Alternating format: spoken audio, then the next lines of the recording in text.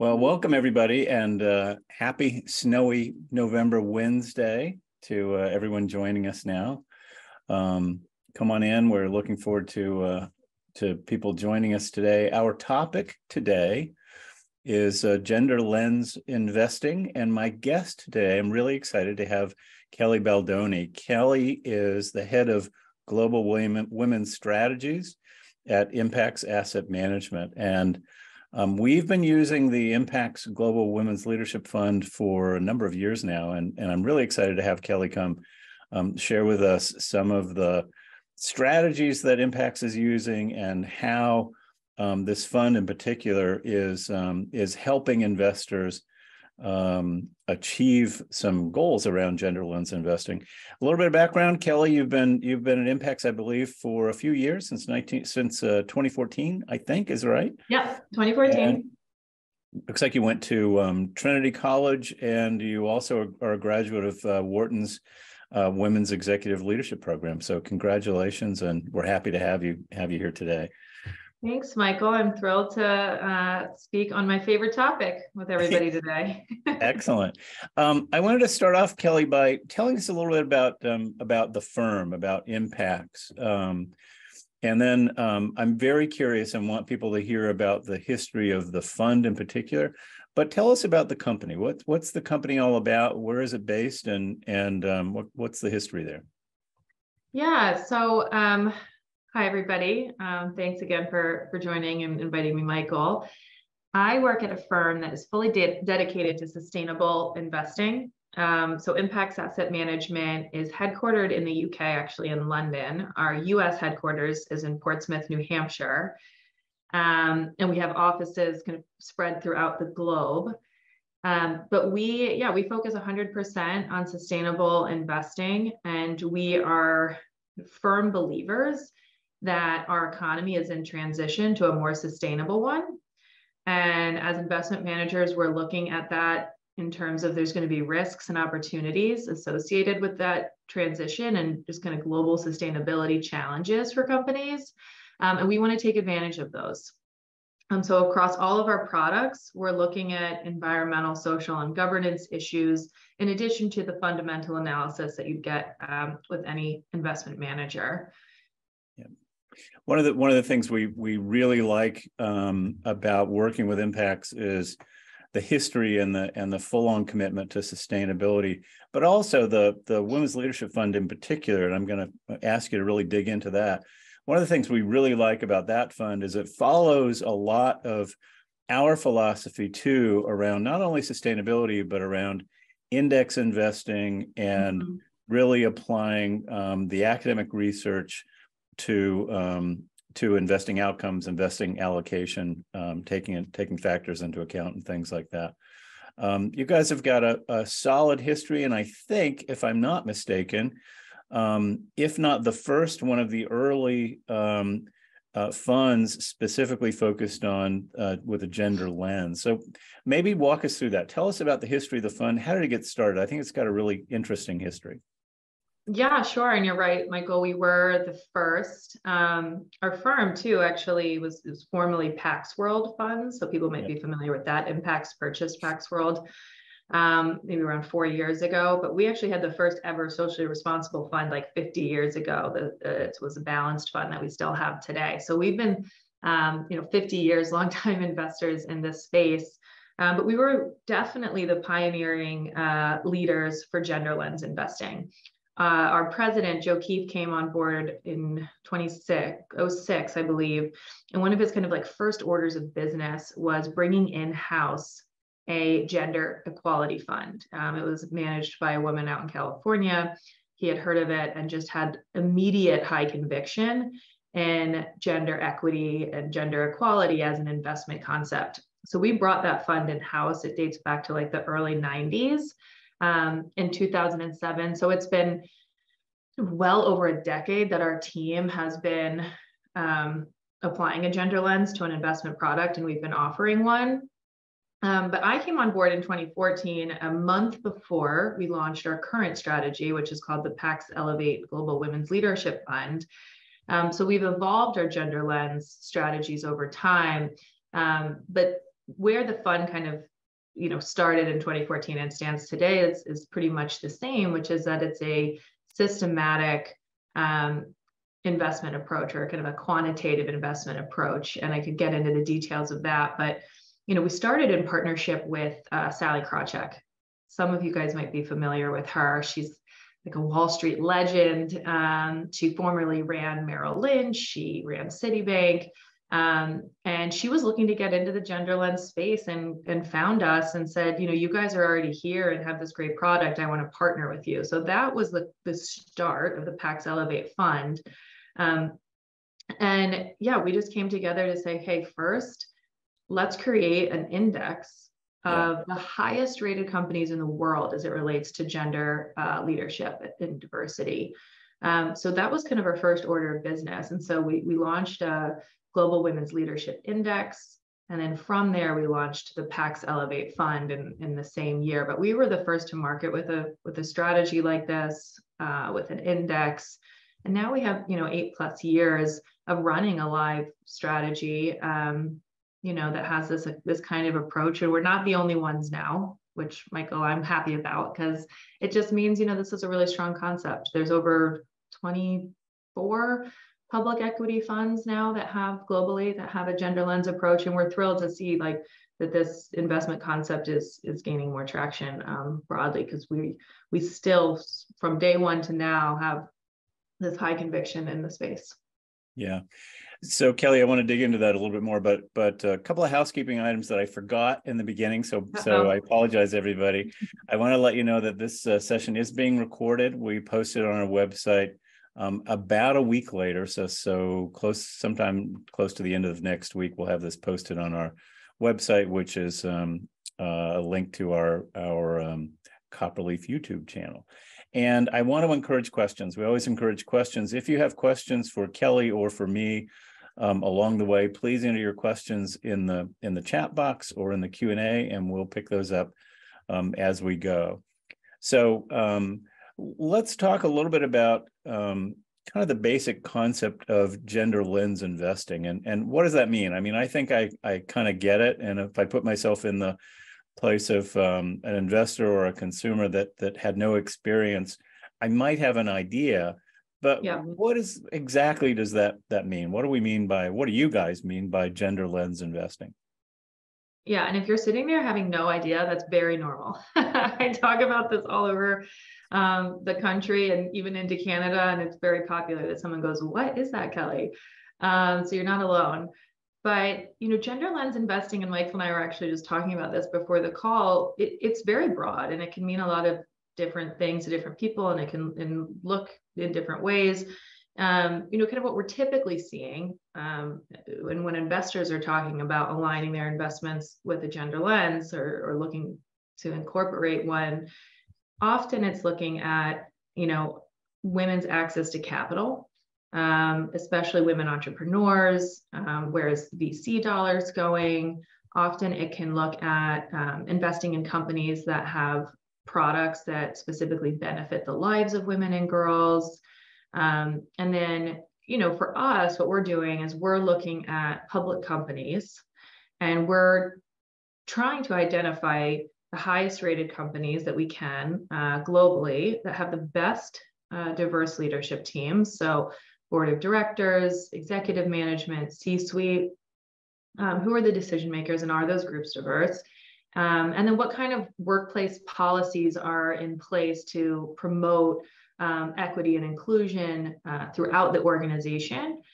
So we want to see it not just from the top, but also kind of throughout the organization, that they value the role of diversity in the talent pipeline all the way up through the leadership team. So that's the gender lens that we're taking in the public equity space. And so what I'm hearing is you're applying screens to identify those companies that score maybe at a certain level in terms of their current experience around gender equity, whether it's in the executive suite or on the board or within the organization in general. What about influencing companies moving forward? Are you guys taking an active role in trying to influence companies in the direction of greater gender equity? Yeah, we definitely do. We're very active investors in terms of our shareholder engagement. We think of engagement as a stewardship, it's a dialogue, it's a partnership with the companies that we own across all of the funds that we have, not just the Pax Ellevate fund. But it's a really powerful tool that we have to use to influence companies and move the needle on issues like board diversity, workplace practices and policies around equity and diversity and inclusion, including pay equity is a big topic that we talk to companies about. So we've had a fair amount of success. Last year, we undertook just over 200 company engagements, 47% of which had positive outcomes. And 13% of those were pretty confident in the fact that Impax's engagement was a large driver of that result. So often it's a collective effort of investors and shareholder pressure, and we're happy to partner and make it happen all together. But yeah, we're incredibly active, and we've seen kind of the progression of companies like willing to change, advance more quickly in the last 2 years than probably in the last 10 before. It was hard to get companies to change. And I think with just like the transparency that we see today and how important reputation is to the bottom line of a company, we're not getting, the phone hung up on us when we're calling to talk about pay equity. We're saying if they're not doing it, we're saying, we know we need to. How would you go about doing that? Do you have best practices for us? It's definitely on our priority list. Like it's a much richer conversation today than it was. So that's been exciting to see. And I wonder actually, to what degree are you guys finding that the reporting and the data is actually there? I mean, I picture a world, years ago, I don't know how many years ago, that may not have even reported gender pay gap or kind of what the pay looked like from a gender perspective across the company. Are you finding that more companies are reporting that data? And what are you guys seeing from the data perspective? Definitely. Data in the sustainable investing world is always the biggest challenge for us, and definitely around demographic data, which is obviously what we're looking at. So finding gender on the board is somewhat easy. Even the management team is getting a little bit more challenging here in the US, but globally in some places it's illegal to ask certain privacy related questions, right, including demographic data to their employees. So data is definitely a challenge. Just on the leadership level, just kind of like who makes up your company, especially going beyond gender to other dimensions of diversity. We're hoping to get there, but it's definitely a challenge. But progress is being made slowly but surely on initiatives like pay equity, and then some of the other kind of criteria that we're looking at, which is a company setting diversity targets and goals. Do they have a diverse talent pipeline kind of in place? And are they disclosing their gender related employee demographic data? So those are kind of like the 4 things that we're looking at in addition to the leadership levels. And I would say it's about half of the companies in our fund. So we own about 400 companies in our fund out of a universe of 1,600. About half report on pay equity, whereas the average of those 1,600 is about 30%. Wow. Yeah, the most disclosure right now is in employee demographic data. We have about almost 90% of the companies we own disclose that, 70% in the is like the global average. And then the diversity targets too, that one's just around the same as pay equity. So when we're looking to see a company say, by 2030, we want to have 50% of our mid-level managers women, something like that, those kind of targets, goal setting. It's about 48% of the companies in our fund have publicly disclosed those goals versus 38% in the MSCI world, which is our universe and global average. Yeah. Well, congratulations on the good work. It's not easy, clearly not easy, but it's going to take consumers and the dollars speak, and in the fund right now, if I'm not mistaken, how many dollars are invested? Because I'm probably looking at some old data.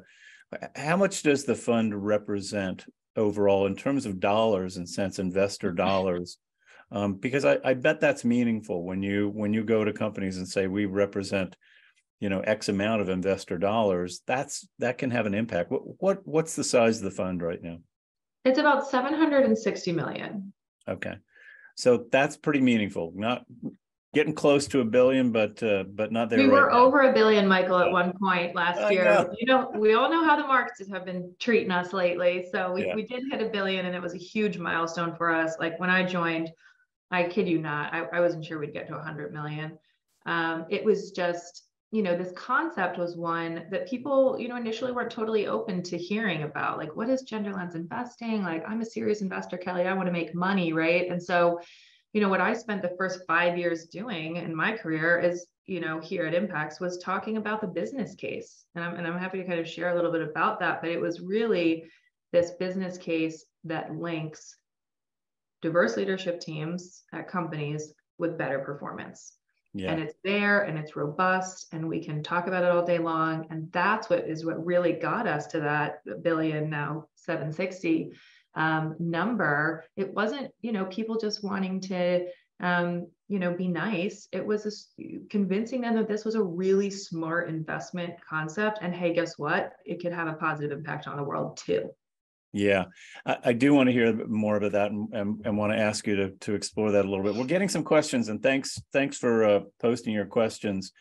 I'll go ahead and launch into one, and then I want to get back to that. And also, I bet you have some stories you might be able to share about specific companies and some of the impact or some of the behaviors there. But so here's the question, a good question. They said, I heard you talk about gender equity as it relates to women. Can you speak to how non-binary or transgender equity is supported in the fund? Is that a consideration, or what's your kind of your view on that? Right now, so that kind of goes to the data point we were just talking about. That kind of information is incredibly challenging to get just because it's obviously not required disclosure. Mm-hmm. Some companies aren't even asking for it. Some are, but it's obviously voluntary to report on. I think we're getting better. We're seeing it, but for us as managers that, in a systematic way are evaluating companies on a variety of factors, that isn't one of the factors right now. I think right now we just wouldn't have enough data to get there. Mm-hmm. But where we are trying to focus on it is in that engagement effort. All of our engagement around pay equity, diversity and inclusion, the workplace policies, is not just about women, getting women equality. It's, racial diversity, ethnic diversity, women, gender, transgender, binary, like it's all inclusive. Mm-hmm. So that's where we're trying to move the needle. Time will tell if it's information that we can actually get as investors to apply, to our process. Yeah. Yeah. I know in all areas of sustainability, like you said, we've made huge progress, but that data is really the challenge. But it is, and it's getting better though.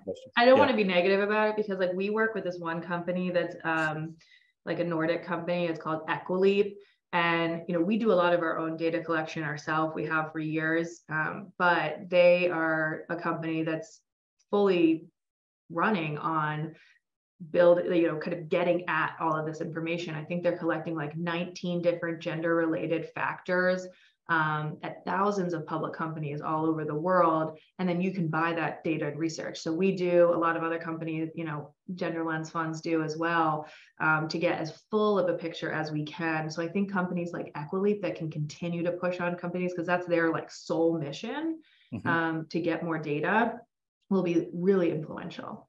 Mm-hmm. Do you have any stories you can tell about some of the companies that you guys own shares in, and maybe some of the progress that's been made, or tell us about, if you've got any, maybe you don't have any, but any stories you can share?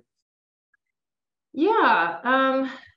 Well, first I could give you kind of like a picture of some of the companies that are in the fund, because another question I get is like, Kelly, a women's leadership fund, like what kind of companies are these? And picturing like pink logos and stuff. But, it's these big blue chip, high quality names, that our starting universe is, and that we're selecting from. And maybe I'll just back up so our selection process. We, as I mentioned, are looking at the leadership levels and those other kind of workplace policies. Once we collect all that data on 1,600 companies in the MSCI world, we then score them essentially 1 to 1,600 on our Impax gender score. According to that score, we then invest in the top 25%, which is about the top 400 names. So that's kind of what we're looking at. And these are all in bigger size companies. So Microsoft is, and like Apple and American Waterworks, and big companies are the ones that we're invested in. An example of one that I really like right now is Etsy. And I think that's for a few reasons. So of course they have the diverse leadership angle, because that's how they've kind of made it into our fund. So women comprise 44% of their board of directors.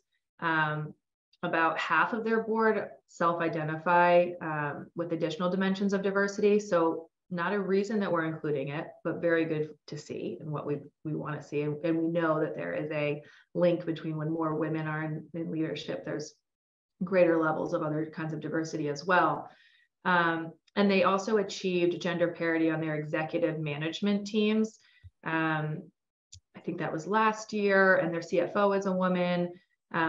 So leadership looks really good at Etsy. But then within the workplace, I really like to see kind of like what's going on there, that they're doing well. And last year, they started this mentorship circle program where they're engineering sponsorship programs for women and underrepresented minority engineers.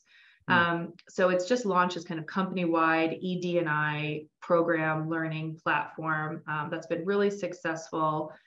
They've also done a pay equity analysis, super important for us to see. And it's also a real signal of an alpha generator too. When companies have pay equity, we see their performance increase. So yeah, they conducted a pay equity analysis in 2020 with the help of a third-party outside consultant, and found that there was no unexplained pay gaps to women or employees from other marginalized genders or non-white employees. So that was great. And then proactively, we're seeing them set those diversity goals and targets, we kind of talked about, and really focusing on its supply chain and marketplace. And, generally, as we know, I think we all might use Etsy. I know I use Etsy all the time. I mean, it's women entrepreneurs, like by and large, right? With their own businesses. So that's one company that we're really kind of proud to own. On the engagement front, Walt Disney is a company that, think about how diverse their employee base must be, from like, the senior executives to the park employees. Like, how do you do pay equity assessment on a company like Walt Disney? And just, geographically where it is. So that's been a really interesting conversation that our team at Impax has had over, I think, a few years. So our latest engagement, the dialogue centered on human capital efforts and oversights and ED&I efforts, and just kind of what disclosures. We wanted to see more disclosures. So the company, as a result of our dialogue and other kind of probably shareholder pressure, disclosed its EEO-1 report, which is around employee demographic data, and it reported the workplace equity to its board of directors and its compensation committee in 2021.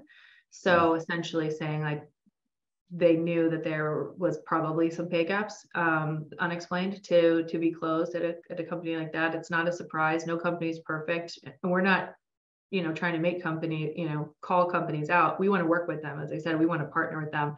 So this was a really great one to just say, of course, there's probably going to be some complexities around your pay equity at a company of your size and with that diverse of a workforce. How can we help? And we were really excited to see that they wanted to do better than they did this kind of formal oversight of their workplace equity and then disclose the results too. And, what I love about that is if it weren't for you guys and partnering with other organizations to bring this question, maybe they would have dealt with it. Maybe they would have gotten to reporting from, some pressure from somewhere else. Mm-hmm. But, congratulations for doing that work. I think as an investor and working with our clients and investors, I think that's the kind of result that people are looking for is, what are my dollars supporting in terms of making changes and moving the needle towards greater gender equity. And that, maybe that sounds like a small step, but yeah, you're right. That's a huge organization. And for them to gather and report that data, that's a surprisingly big step, right? Yeah. And it's not always successful, to be honest, Mm-hmm. right? Mm-hmm. We do engagements, and we kind of consider them to be multi-year, right? We don't expect a company to change overnight. It's a very long process, but when they do change, right, it's really impactful, to your point, Michael. But, Oracle is an example where we had engagement with them for years on pay equity, and we were not successful. Mm-hmm. So or not yet. And so what happened? Did you keep them? Did you remain invested in the company, or what was the result of that? Not in the Pax Ellevate fund. I'd have to check on if we own them in our large cap fund or another product. I'm going to say I don't think so, but don't quote me on that. We were engaging with them on pay equity because they were a little bit notorious for having issues on that front. And this was 3-4 years, I want to say, that we were, heavily, filing shareholder proposals. Our lead on this, Heather Smith, my colleague, is awesome. And she was going to California and going to the shareholder meetings and standing in front of the board and reading what we wanted to happen. And it was increasingly getting the outside shareholder vote. But I think, Larry Ellison and other senior people there own so much of the company that it did not win. We were not able to win that. But again, it's still important, obviously, to engage. And we've been talking about it and telling our shareholders, like, this is where it's not, the needle's not getting moved at this company. But it's other tech giants like Apple and Amazon and Salesforce. We have had successful engagements there on pay equity, so they're kind of like the outliers. We usually like to start with the behemoths and hope there's a trickle down effect. That if, Apple is talking about pay equity, it's going to create some kind of standard, right? Yeah. So let's get back to that business case. So what is the business case for companies doing better for gender equity? Tell us a little bit about that. Yeah. So as I said, there's a mountain of research, from Harvard, McKinsey, Credit Suisse, both the financial and academic kind of research that has looked at company performance as it relates to diversity on the board of directors and senior management. And pause for a second. When you say company performance, do you mean profitability on the company level? Or are you talking about the performance of the stock or the shares? What do you mean by company performance? Michael, it can really be all of it.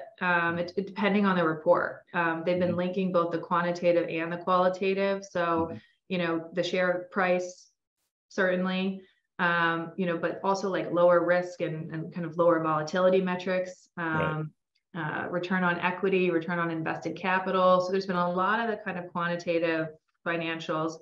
But then there's also been that qualitative business case where they're saying when you have more diversity, you have greater long-term focus, greater client focus.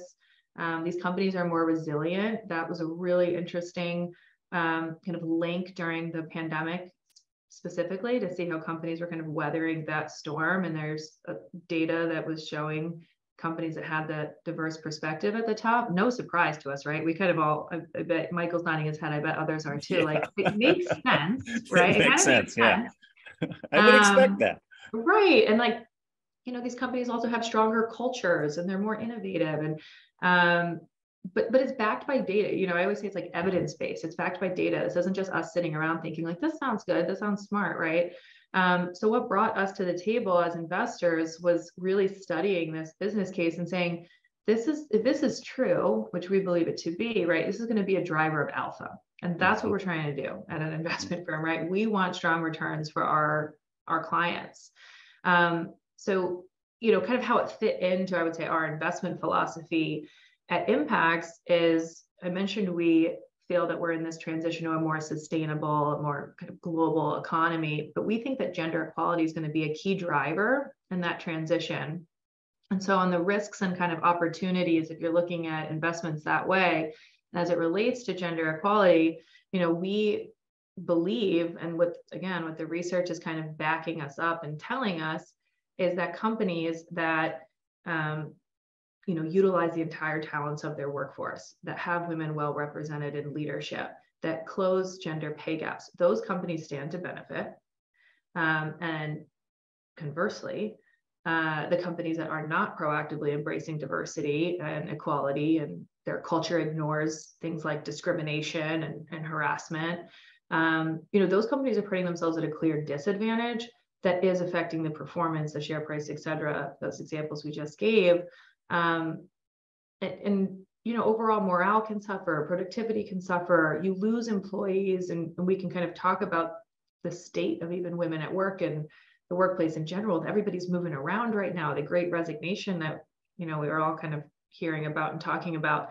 If your employees are not happy, if employee satisfaction is not high, that's a really critical, in our opinion, thing to pay attention to as an investment manager. These are signals of trouble coming or opportunities that companies doing well and are well positioned. So that's kind of like the thinking, the business case. And we have a paper that's called The Business Case for Diversity. So if anybody wants to dig into like the numbers and the data around specific reporting, we summarize it in a paper, and I could share with Michael after this. But that's really what brought us to the table as investors to say, if this is true, why wouldn't we use this lens to then separate out these companies that have the greatest levels of diverse leadership from the ones that don't, and let's see how that performs. So that was the fundamental kind of basis for the Pax Ellevate strategy.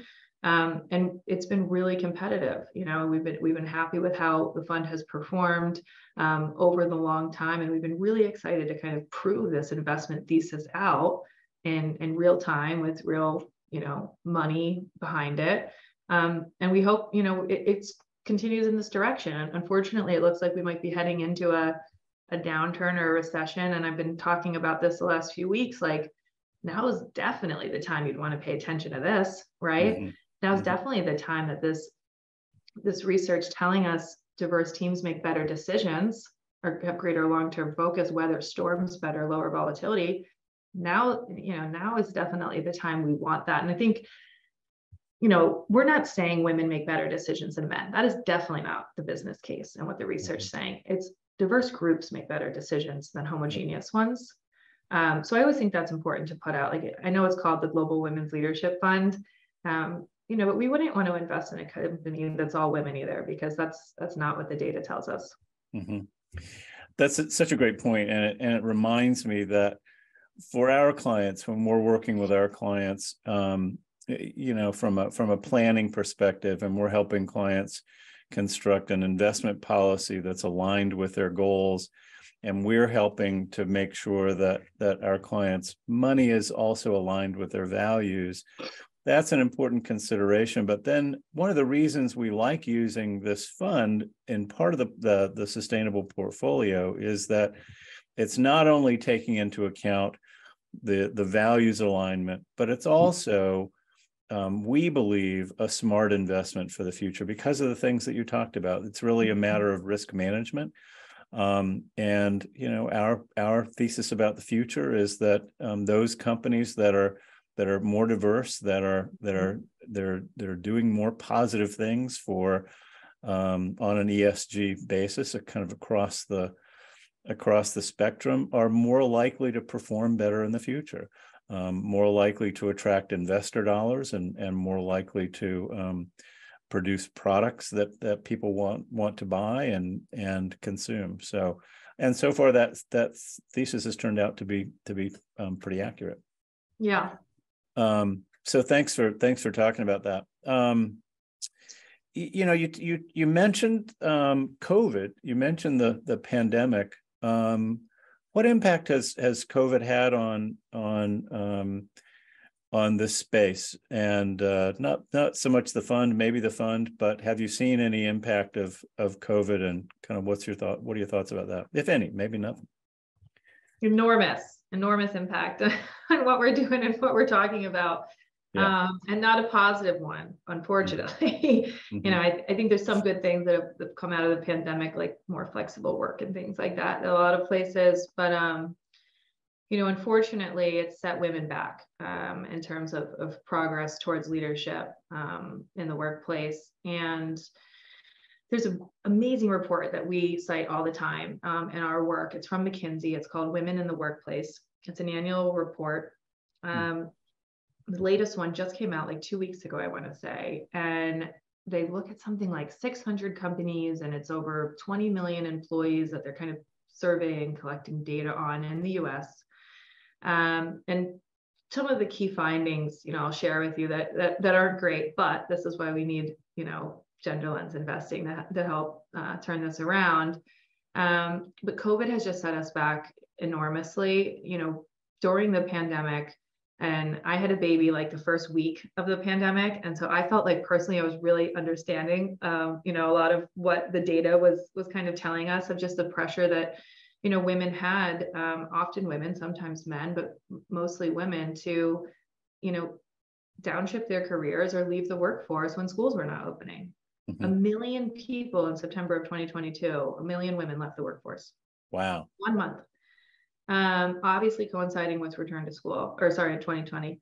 So, you know, and that's just kind of, there's been a trickle down effect. So what this Women in the Workplace report says, definitely look it up. There's a great summary if you're interested in this. In the past year, just looking at last year, women leaders have switched jobs at the highest rates that we've ever seen, higher than men in leadership. And when we're thinking about why that was, I think it's directly as a result of COVID, where women just started to kind of say, like, they're not going to tolerate certain things. Like, you know, the patience level came down. Like, if they're going to be working, if they're going to leave their families, if they're going to, you know, like really in this, trying to rise through the ranks, if they're not the right company, that company's not supporting them to do that, they're leaving, they're gone. That's what we've seen. You know, unfortunately, women are still drastically underrepresented. It's 1 in 4 women in the C-suites, executive women. It's only 1 in 20 women of color. So they coined this term, the broken first rung, which in this report, which is referring to that first promotion to manager. For every 100 men promoted, and that first kind of entry level to manager, only 87% of women are 87 women for 100 men, 87 women are promoted, and it's 82 women of color are promoted. And so compound that year over year over year, by the time you get to the C-suite, they're saying, where's all the women? We'd love to have a woman in the C-suite. We can't find any. What's happening? So they term it this broken first rung. It's like a great kind of thing to dive into. But yeah, I mean, I think companies are at a point that they can prioritize the human capital management to retain their best talent, because we know how costly it is to companies when people leave. To replace that employee, it's much more expensive and damaging than, you know, training that employee or promoting that employee or paying that employee fairly, or whatever the issue is that they might have left.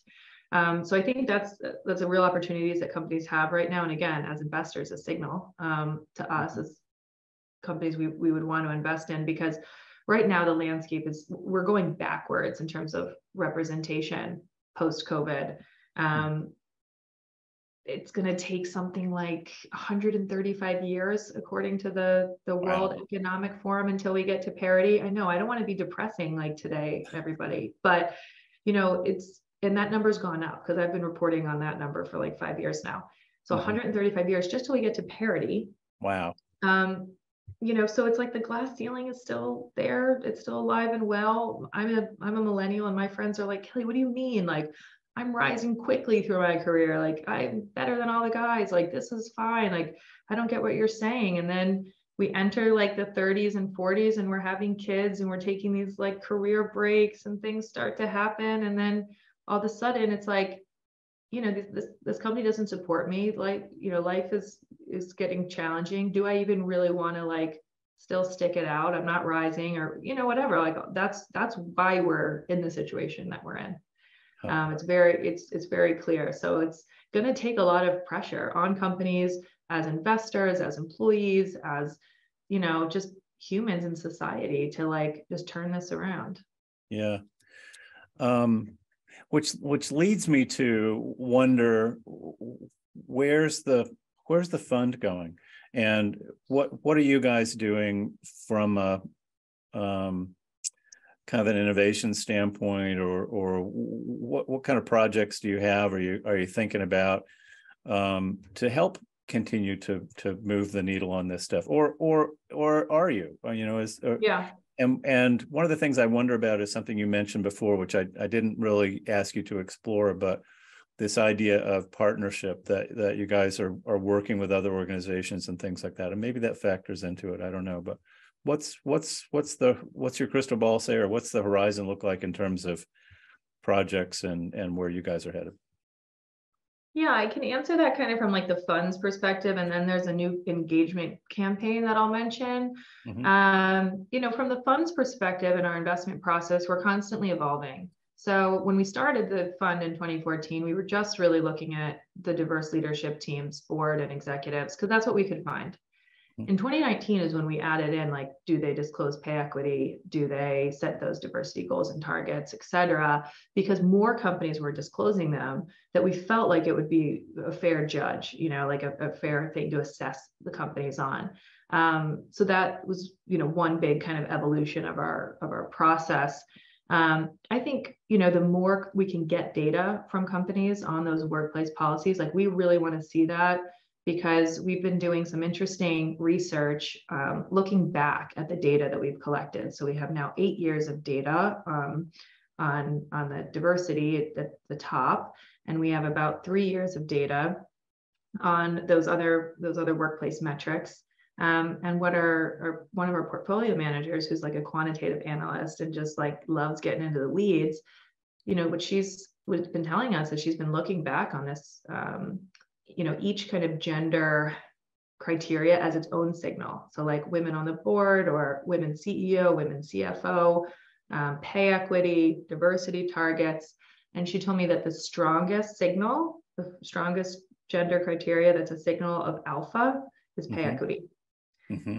And that's not, we don't disclose the weights in our score. It's our secret sauce, but that's not been a huge weight, because we try to tie it back to the research that says, like the diversity and leadership is really the strongest link to performance. But there is research when you have pay equity that, these companies perform better too, for various reasons. And now we've seen that, looking back at analyzing our own performance at that level, that I think will start to potentially like change some of the weights, the weightings our portfolio, like saying like, okay, like that's a really strong signal. We want to invest more in those companies. So I mentioned they were about 53% of the companies that we own. So roughly the 200 out of the 400 that disclose that. I could see our team evolving the score in that way to say, let's bump their weight up in our portfolio. So that's definitely a possibility. And we just want to continue to always evolve and reflect the information that we have in our process. So I think we'll do that. And then on the engagement side of things, a week ago, we launched a new engagement campaign that focused on employee health and wellness. And this was really in response to the US Supreme Court ruling on Dobbs. It took us a minute, to be totally honest with you guys here, to say, what is our response to that, right? We're an asset manager, but we feel strongly, about equality for all employees, including women, including access to reproductive health care, et cetera. And so what we decided to do was do an initial campaign. So just started. I have no results yet. Next time I talk to you guys, I will. But we wrote to 165 companies in the Pax Ellevate Fund. So basically all of the US names, or most of the US names. And we wanted to basically find out how they were, how they were supporting policies for employees and their families, which would include issues like, access to paid time off, including parental leave, the opportunity to opt in or opt out of family planning and reproductive health care benefits, family-friendly workplaces, including childcare and elder care, access to emotional well-being resources, including mental health resources. So it was, it wasn't just on the Dobbs decision. We were making it a little broader to just really see the support that they have their employees around health and wellness and well-being. So we asked the management teams to kind of review their practices carefully in light of their support, being kind of having this resilience among their employees, and for their businesses at large. So I'll keep you posted on how the dialogue proceeds from here. But this was just one way through our engagement, abilities that we could, have a voice and see what companies are doing. Because I think we all saw the initial list of companies that kind of came out and said, we're going to pay for our employees to travel, depending on where they're geographically located, all of that, which was amazing. And we were very happy to see, but we wanted to really understand, what kind of benefits do you have, for your employees? Let's not just be reactionary. Let's see what's really going on there. Good for you guys. It's nice to see, not to get political, but I wondered, what can you guys do from the perspective of gender equity to address or understand what the companies you're invested in are doing in response to the Dobbs decision. So interesting. I know it's going on your YouTube channel, so I gotta. That's right. You can't get political, Michael. Be careful about compliance. I know.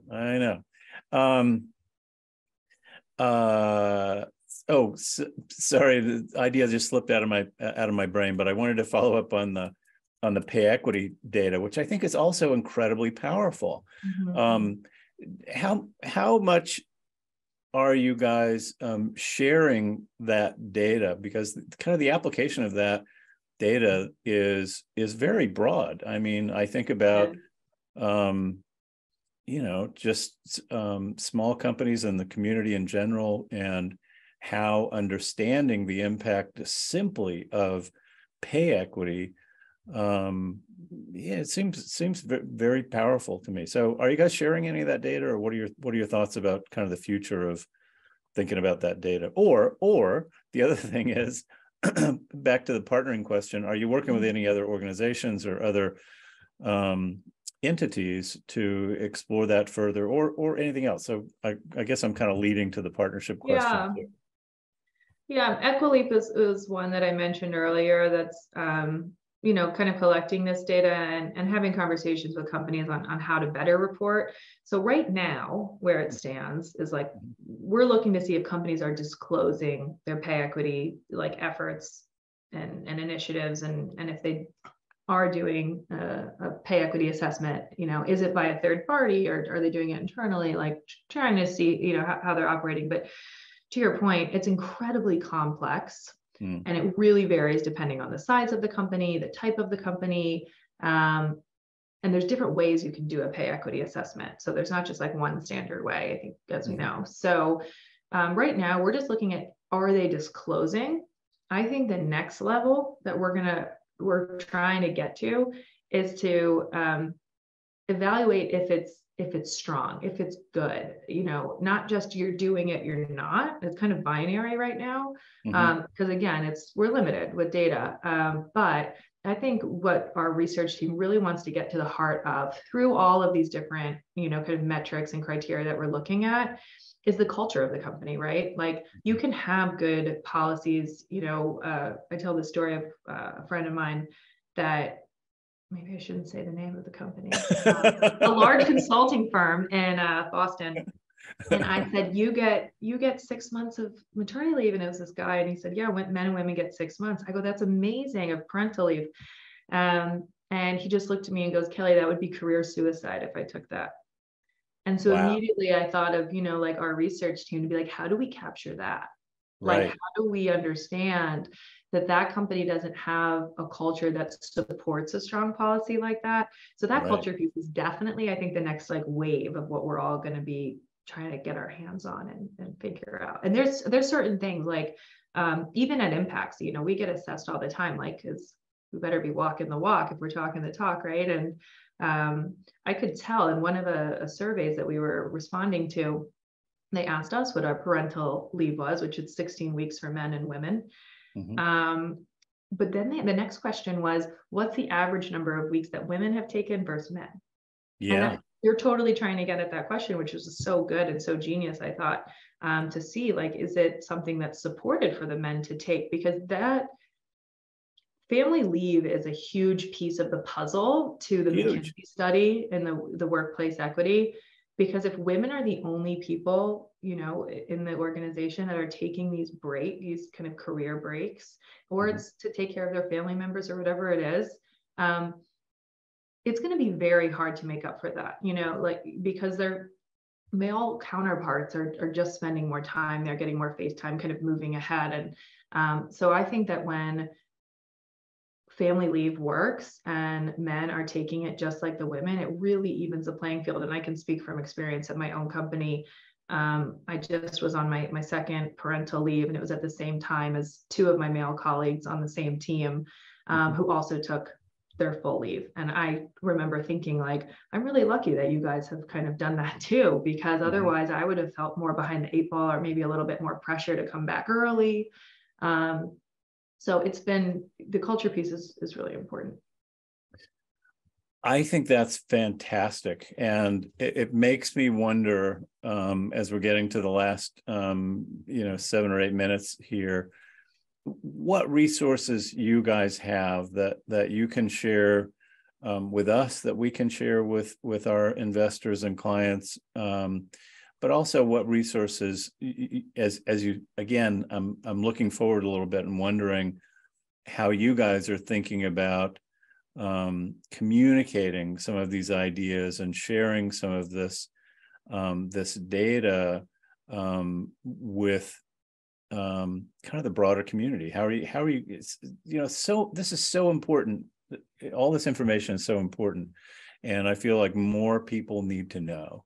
And you guys are a great resource and can be a great resource. So let's start with, what do you have now that we can share with folks? You talked about one paper that you had available. Do you have other resources that you can share with us that we can make available to folks? And then maybe get into the question, where do you see the information sharing moving forward? Yeah, we have a ton of great resources on our website. It's obviously kind of dense. So the ones that I would call out, and I'm happy to share through you, Michael, with the rest of the group on the line, is the business case for diversity. So that's that white paper. I think it's 6 pages. It's not too long, and it really goes into the weeds of, like, here's how we're saying a company is more resilient through diversity. Here's how we're saying they have better corporate culture, that they're more innovative, that they're more sustainable is actually another link. And here's the specific reports and data that supports that. So that's definitely one, especially for any like naysayers you might know, that you just want to say, hey, this is smart investing. That's the piece I use all the time. The other piece for probably everybody on this call who's invested in the Pax Ellevate fund is a kind of a short report. I think it's just a couple of pages, but it's called Beyond Financial Returns. Of course, financial returns are important, and Michael can talk to you all about that. That's his job. But how are we moving the needle? What are these stories from companies like the Walt Disney story that I mentioned, like the example of Etsy, of why they're a global women's leadership fund? Like, why is that? We have this kind of published quarterly. It gives a really nice overview of the strategy, but then it just talks about these specific, engagements on pay equity, board diversity, racial equity. It'll probably highlight 2 or 3 companies that the story of the engagement, and then also some of the holdings in the fund of just kind of why they're kind of in our fund. So Beyond Financial Returns report is another one. And then our engagement report, if that's the piece that you're like super into, just from our firm, so not specific to the Pax Ellevate fund, but our firm publishes a really comprehensive engagement report that highlights the conversations that we've had with various companies, not just on the kind of equity and racial diversity and inclusion pieces, but also on like climate action and other areas of sustainability challenges that we're trying to engage companies on. So that's a little bit more comprehensive, but people love it because it has a ton of stories from the companies we're owning and kind of what happened after our dialogue with them. So those would be the three that I would call out. And then I don't know, I think moving forward, we're saying what's our partnerships kind of look like, or where are we going to use the information more broadly? Yeah. So first of all, let me just say that if Kelly will make those available to us and anybody that's on the call, if you'd like a copy of any of those things, please let us know, and we'll be happy to forward that on to you. Or if you have folks that you want to share it with, don't hesitate to let us know, and we'll be happy to get that out. Yeah. So moving forward, what I'm wondering about is maybe let's talk about the partnership. And are there organizations that you guys are aligning with or finding that you're working with to help kind of move the needle, to help with some of this? You talked about that data organization, but I wonder if there are other organizations that you find that you're working with. And then the follow-up question to that is kind of moving forward. I know that that you guys are interested in putting out more information, more articles and things like that. Where do you see that going in terms of your ability to spread the word, to share more of these stories and more of these important concepts with the kind of the broader community, the investing community and beyond? But sorry, I keep compounding my questions, but let's start with partnerships. Yeah, well, you know, partnering with people like you, honestly, Michael, you know, like you're helping us get the word out, because we're primarily working with financial advisors and institutions, right?